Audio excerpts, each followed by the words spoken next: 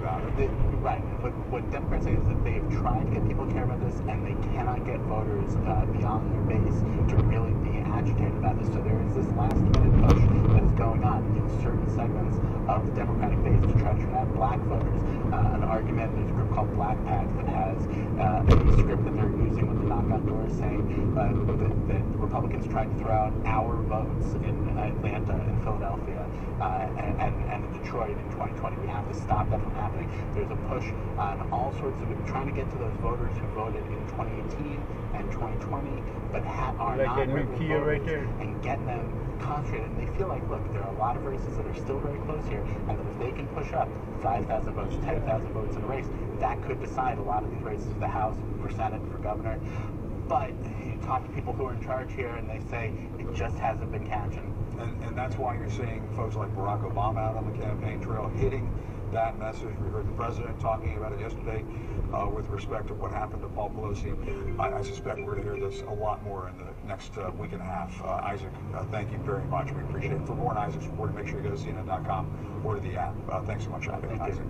Coming up, the midterms are not even over, and already the Trump versus DeSantis rivalry for 2024 is taking shape and heating up. Details next. You're live from CNN News.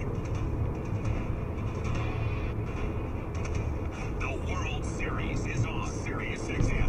The Houston Astros, they're heading back to the World Series. The Philadelphia Phillies. Harper has won the Phillies on time. Before and after every game, MLB Network Radio's experts bring you closer to the action. On the field here on MLB Network Radio. Hear your hometown announcers on ESXM. Want to swing by Alex Bradley? Pregame coverage of Game 3 of the World Series begins tomorrow at 5 Eastern on Channel 89. Look, 4 companies control over 80% of the meat industry in the United States, and family farms are struggling, being snuffed out by big business. But together, we can fix this. I'm Lucinda, 8th-generation farmer and founder of Moink. We deliver grass-fed and grass-finished beef and lamb, pastured pork and chicken, and wild-caught Alaskan salmon direct to your door. But we're more than that. We help farmers become financially independent outside of big ag. And we give you access to the highest quality meat you ever did taste. Our animals are raised outdoors, and our fish swim wild in the ocean.